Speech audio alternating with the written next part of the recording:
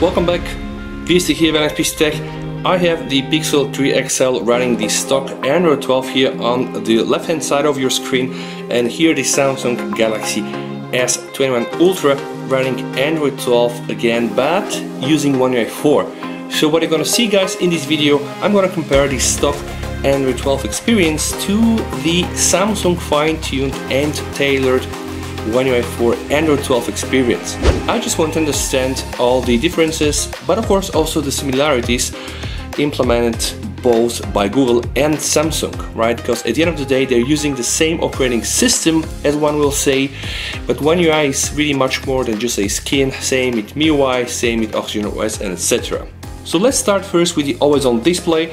This is the always-on display on the Samsung One UI 4. This is the always-on display in the Pixel stock from Google. In the Pixel 3 XL Android 12 implementation, we only have the option to select this thing here, always show time and info. On the other hand, in One UI 4 there are plenty of options. You can decide to turn it on, only show it for 10 seconds, show it always, show it scheduled, only show through new notification, which is actually a One UI 4 exclusive feature.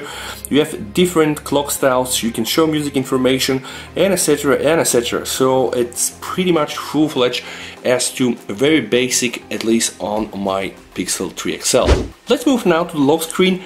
When you turn on your phone, there's the lock screen, you get a very nice insight here of the clock, and etc, and etc. When you click the clock here on the Samsung phone, you're gonna get some widgets. So you have music, you have the weather, you have calendar, you have screen time from digital wellbeing, and you also have something new. This is a voice recording widget for which you need to use the Samsung voice recording, but that's actually quite new.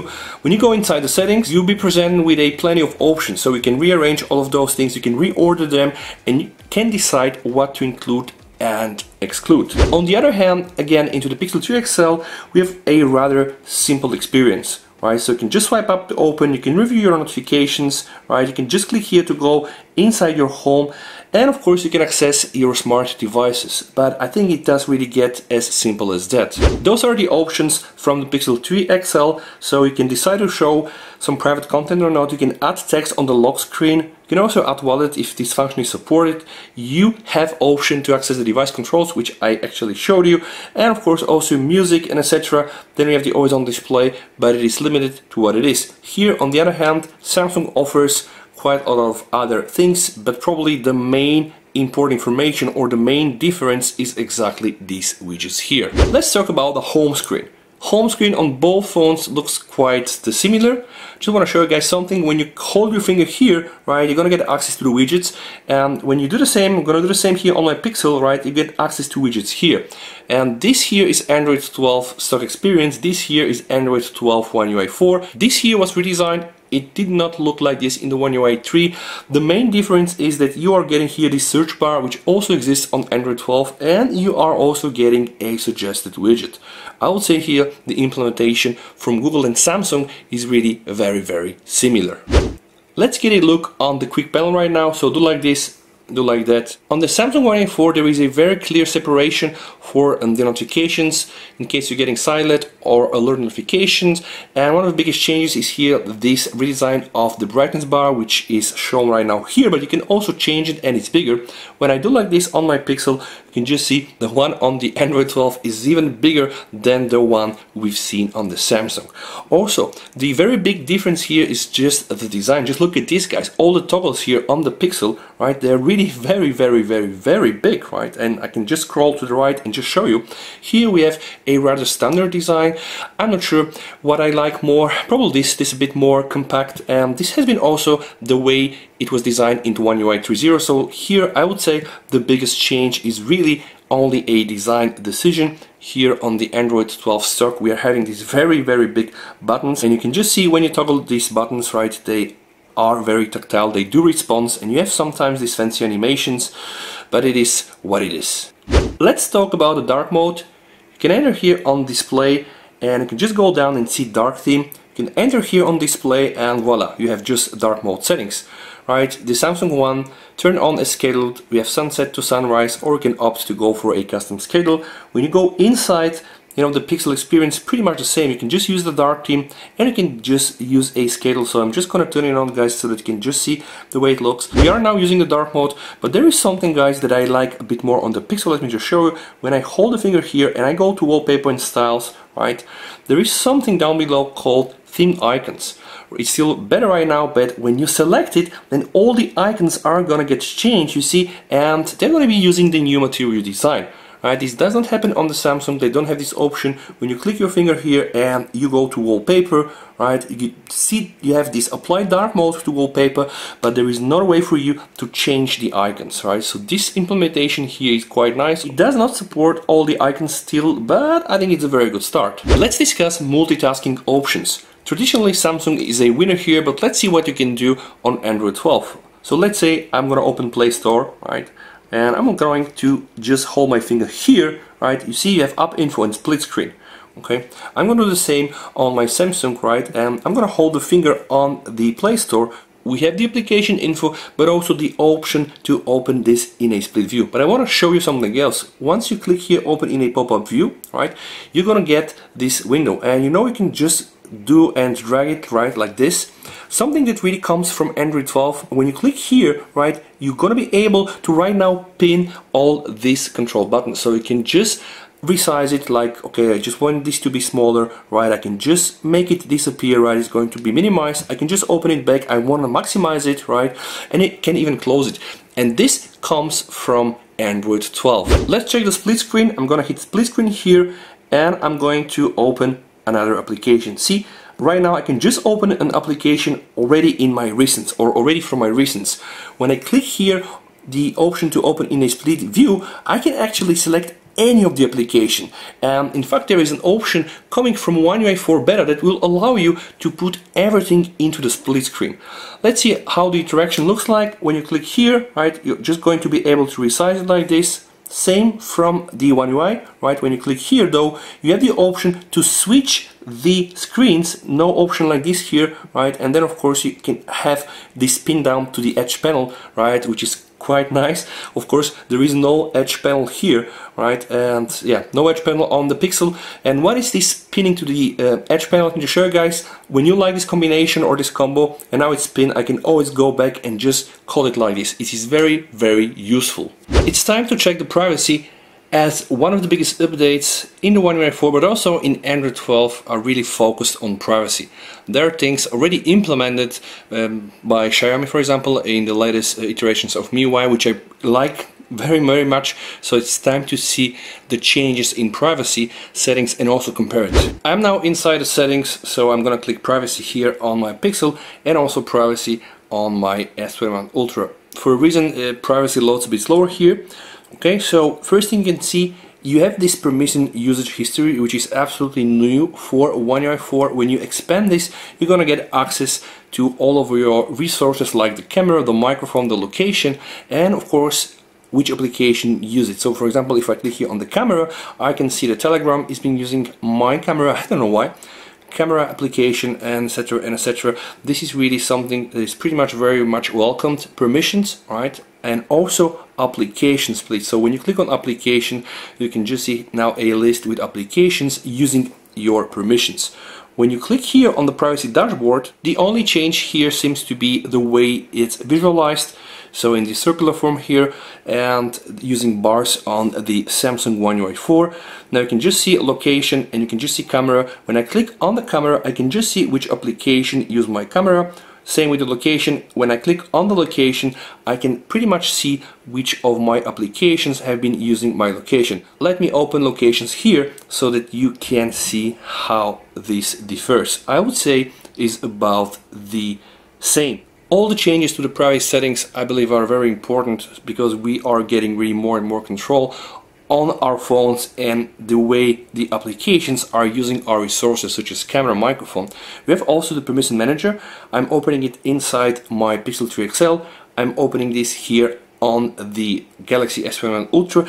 As you can just see, this is probably one-to-one. It's almost about the same. It's already Android 12. Two of the new changes related to permissions, you know, are this key indicators. When you start a camera here, you're gonna get this indicator. Same on the Samsung phone, and of course then you pretty much have the same toggles here. So you can restrict camera access for all of your applications and services, and you can restrict the microphone for all of your application and services. One UI 4 gives you also the option to show your clipboard access. You can just see it is pretty much the same on the stock Android 12. I would say that the privacy and the permission settings are almost one-to-one.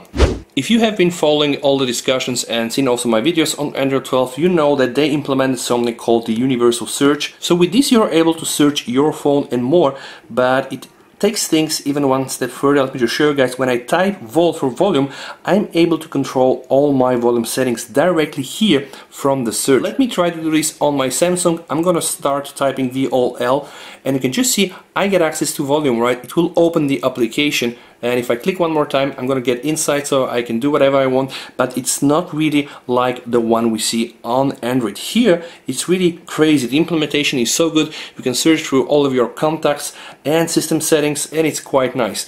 Although Samsung did also a quite nice job, they're now giving you suggested settings. So you see, last time I was searching for the volume. This time, when I enter the search, I directly get suggested settings, right? So I can just go here, click volume, and boom, voila. So Samsung also try to up their game, but it's not yet there. This universal search is really working very nicely, but this is the first beta one, guys, and the Android 12 here on my Pixel is actually the beta 5. So who knows, probably in one of the other betas Samsung are going to up their game and even put some new functionalities, hopefully also universal search. Last but not least, I want to touch base with you on some of the visuals. Now pay attention when I open my app drawer on my Pixel, right? You see there is this very nice bouncing animation. Let me just try to do it one more time. Just look at here, okay? See, one more time.